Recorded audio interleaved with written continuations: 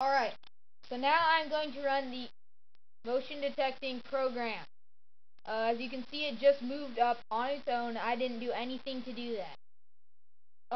It can move right and left and down based on areas of the camera that it sees motion in. And when it sees motion in the center, it will activate the firing sequence. So here, I'm gonna show you it moves left.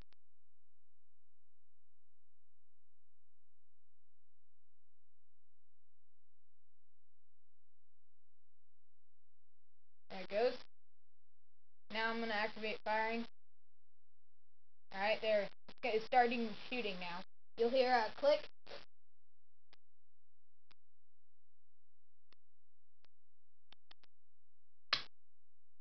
Hear that? It didn't shoot anything because it wasn't loaded. I don't particularly want it loaded. It may be a crappy airsoft gun, but it still hurts. Alright, now I can get in front of it. Alright. It's shooting again. I don't want it to hit me. So. It takes about 11 seconds to shoot, and then 8 seconds for the trigger to go back out so it can reload. So all in all, it's about 19 seconds around that. Alright, now I can get in front of it again. Shooting again. 20 seconds to shoot. It's not that good. It's just a prototype, but hopefully I'll get a better gun that will allow me to do it. Alright.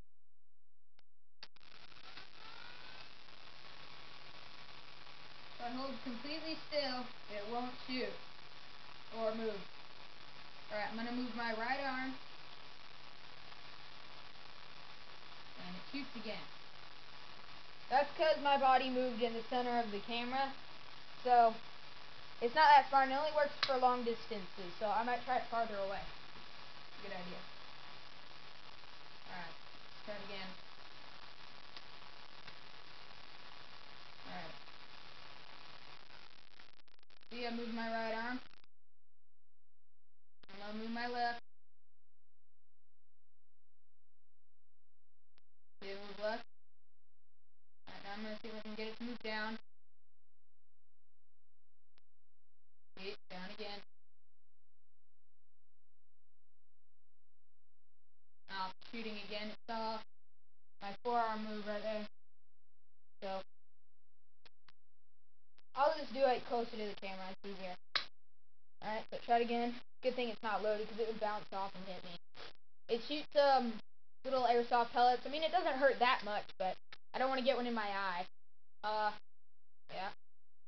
Alright, so there it can move down, and it can move up. And I'm going to move it.